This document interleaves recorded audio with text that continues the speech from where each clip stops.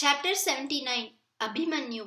Early next morning, Duryodhana went to Dronacharya in a state of bitterness and anger.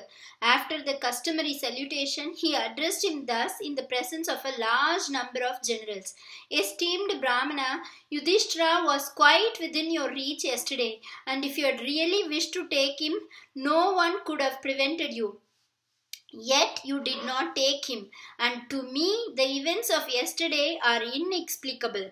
I cannot understand what makes it hard for you to carry out your promise to me. Verily, great men are not understandable.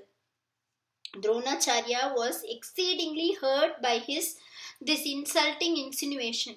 Duryodhana, he said, I am putting forth on your behalf all the strength and skill I possess. You entertain thoughts unworthy of a king.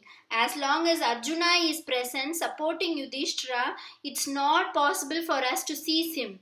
I have told you that already. It is only if we manage somehow to get Arjuna out of the battlefield that we can hope to carry out this plan as you desire. And I am devising ways to attain this objective. Thus did Drona nobly conquer his just anger and seek to comfort Duryodhana in his distress. On the 13th day, the Samsaptakas again challenged Arjuna to battle, and he accordingly went to attack them, where they were arrayed to the south of the main battlefront. The battle that was fought between the Samsaptakas and Arjuna was the fiercest that ever had been seen or heard of till that day.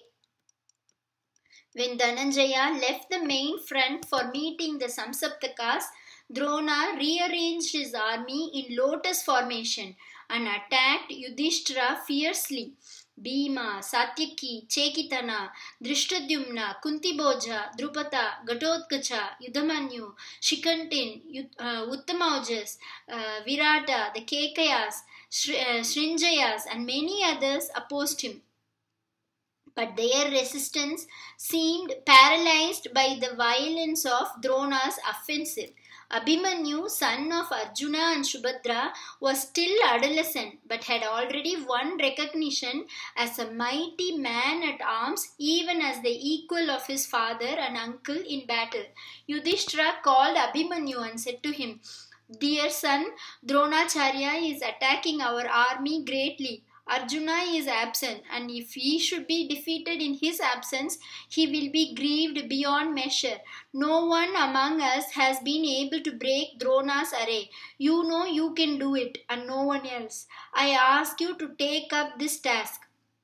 I can do it, replied Abhimanyu. I have been instructed by my father how to penetrate this formation and can certainly do so. But if after forcing my way it should unfortunately become necessary for me to come out, I shall be at a loss what to do, being as yet uninstructed in the art of extrication. Valiant boy, break this impregnable formation and open a passage for us. We shall all break in your wake. We shall be with you to face any danger, and no question can arise of your having to come out. Bhimasena supported Yudhishthira's proposal. I shall be immediately behind you and enter when you succeed in breaking the enemy's formation. So also will Drishtadyumna, Satyaki, the Panchalas, the Kekayas, and the forces of Matsya Desha. Only break the formation as you alone can do. We shall do the rest and smash the Kaurava army. Abhimanyu thought of his father and Krishna. Feeling encouraged by what had been said by Bhimasena and Yudhishthira and impelled by his own gallant nature, undertook the adventure. I shall please my great father and uncle, he said with enthusiasm. Let my valor be staked on this. May your prowess grow, said Yudhishthira and blessed the youth. Sumitra, see Drona's flag flying there. Drive straight and fast to that point, said Abhimanyu to his charioteer. Faster, faster, urged Abhimanyu as they sped along. May the gods protect you, said the charioteer. Yudhishthira has placed a very great burden on your young shoulders. Think well before you pierce Drona's array and enter. The Acharya is unrivaled in skill and experience. while you, though his equal in valor, have not his long years to back it. Abhimanyu smiled and replied, Friend, I am Krishna's nephew and son of Arjuna. Am I not? Which other has that advantage? Fear dares not approach me. These enemies here have not a 16th part of my strength. Drive fast towards Drona's division. Do not hesitate. The charioteer obeyed, as the golden chariot to which were yoked beautiful young horses approached. The soldiers in the Kaurava army shouted, Abhimanyu is coming, he has come. The Pandavas followed Abhimanyu close behind him. The Kaurava warriors were perturbed as they saw Abhimanyu's chariot approach them with great speed. Here is one greater in valor than Arjuna, they thought, and began to lose heart. Like a young lion on a herd of elephants, Abhimanyu rushed on. There was a ripple in the Kaurava ranks which bent under his headlong onslaught. The bend soon became a break, and under Drona's very eyes the formation was breached and Abhimanyu entered. But the breach closed under the inspiration of Jayadratha, king of the Sindhus, before the other Pandava warriors could force their way in according to plan, and Abhimanyu was alone. Kaurava warriors opposed him, but they fell like moths in the fire, one after another. Abhimanyu's shafts searched the weak points in the armor of his enemies, and the bodies of soldiers lay strewn on the field like kusha grass on the sacrificial platform. Bows, arrows, swords, shields, javelins, pieces of harness, chariot canopies, axes, maces, spears, whips, conches, along with severed heads and limbs of slain warriors, covered the field. Seeing the destruction wrought by Abhimanyu, Duryodhana was wroth and rushed in person to oppose the youthful warrior. Drona, having learned that the king himself was engaged in battle with Abhimanyu, became anxious and sent veterans to protect Duryodhana. With great difficulty, they managed to rescue the king from the boy hero, who, greatly disappointed at the escape of Duryodhana, vented his anger on the warriors that had come to rescue him and put them to headlong fight.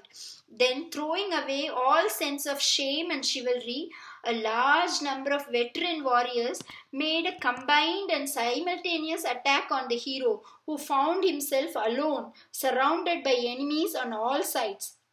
But even as on all sides a rock receives the rising tide of the sea, Arjuna's son withstood this united onslaught. Drona, Ashwatthama, Kripa, Karna, Shakuni, Shalya, and many other great warriors in their chariots, equipped with all arms, surged in attack on the young hero, only to be dashed back, baffled and broken. Asmaka rode his chariot at great speed against Abhimanyu's, but smiling, Abhimanyu sent his shafts and disposed of him in no time. Karna's armor was pierced. Shalya was badly wounded and sat unable to move in his chariot. Shalya's brother came up in great wrath to avenge his brother's disgrace, but he fell and his chariot was broken to pieces. Thus did Abhimanyu, alone and unsupported, oppose a host of veteran warriors and show the skill in the use of arms which he had learned from his illustrious father and from Vasudeva, his uncle. Seeing this, the poet says, Dronacharya's eyes were filled with the tears of affectionate admiration. Was there ever a fighter to equal this boy Abhimanyu? Exclaimed Drona to Kripa in the hearing of Duryodhana, who could not contain his anger. The Acharya's partiality for Arjuna prevents him from killing Abhimanyu, Duryodhana said, and he sings his praises instead of fighting him. Indeed, if the Acharya were minded to dispose of Abhimanyu, would it take him long to do it? Often did Duryodhana suspect and complain in this manner against Bhishma and Drona. Having undertaken a war of adharma, he was often led to speak in this manner and hurt the feelings of the Acharyas who stood loyally by him, even when they saw the wickedness of his ways. Dushasana roared in anger and exclaiming, "This obstinate lad will perish now. Led his chariot forward to attack Abhimanyu." The chariots of Abhimanyu and Dushasana made wonderful movement against each other, and the battle raged long. Dushasana was struck senseless in his car, and his charioteer just managed to drive away from the field, saving Dushasana's life. Karna attacked Abhimanyu with the shafts and harassed him greatly. But one of Abhimanyu's arrows felled Karna's bow, and the young warrior followed up this advantage so vigorously that he put Karna and his supporters to flight. The Kaurava forces, when they saw this, were completely demoralized. The army was in confusion, and men fled in all directions, not caring for Drona's shouts of remonstrance. And Abhimanyu destroyed those that stood, as fire destroys a dry jungle in summer.